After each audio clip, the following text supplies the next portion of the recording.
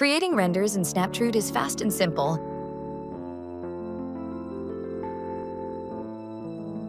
Let's create a new render from the Views panel. This opens up the AI render interface.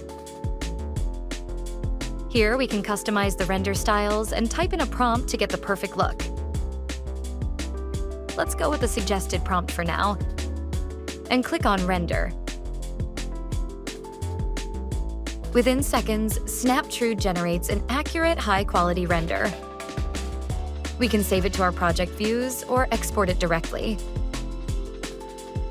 Now, let's go back to our model and save a new view. This gets updated in the AI render window automatically, and we can render again with the same settings for our presentation.